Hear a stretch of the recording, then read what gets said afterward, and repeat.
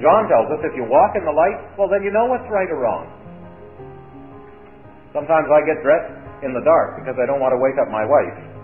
And I put on a pair of blue pants and green socks. Now, some people always dress like that, but I try not to.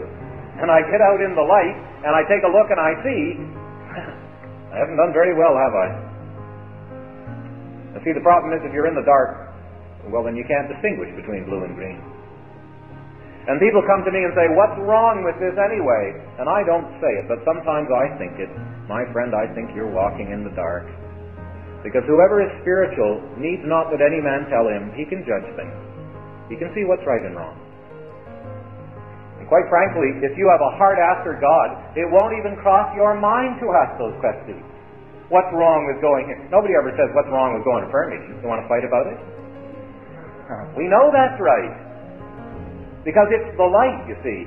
And if we're in the light, we can tell what's right and what's not right. And it's very easy for us to start to rationalize and say, well, that's not worldly. We're not talking so much about where we go or what we do. We're talking about loving something. That's why the Bible always puts it that way. Love not the world, nor the things that are in the world. The question is, where's your heart? Is your heart after God? Then I won't have to tell you what you ought not to do. I won't have to tell you that. John tells us if you walk in the light, well, then you know what's right or wrong. We start to develop this pagan notion that what God wants is a good, clean life. How many times have you heard people tell you that? You talk to them about having a relationship with the Lord, and they say, well, I live a good, clean life. Well, that's not what God wants, is it?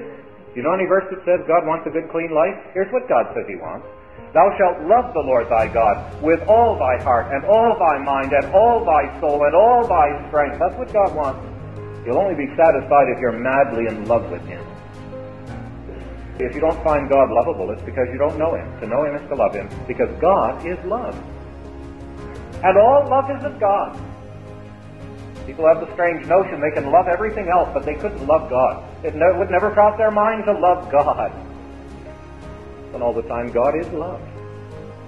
And manifested His love in such a magnificent way, it ought to take our breath away. That He should let His own Son be spiked to a cross out of love for rebel sinners. The question comes back to loving God, you see.